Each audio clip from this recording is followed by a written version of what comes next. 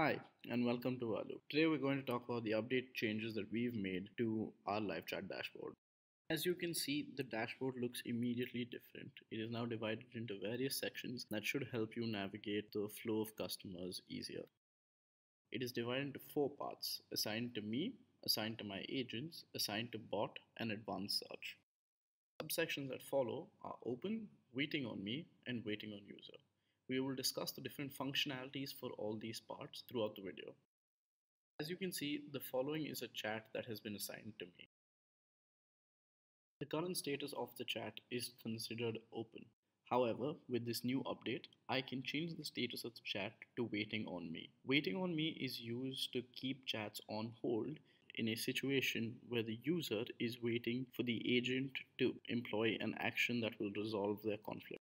Similarly, businesses also have queries that need to be put on hold as they await user input. For this, you can use waiting on user.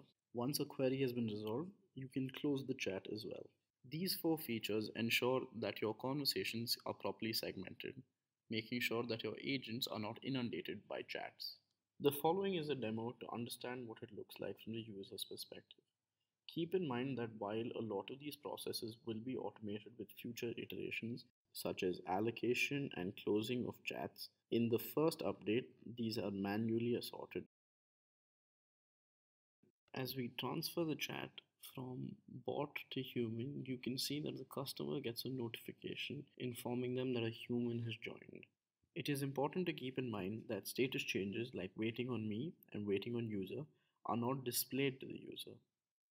However, since the system is waiting for an update from either party, when a message is inevitably sent, it changes the status back to open automatically.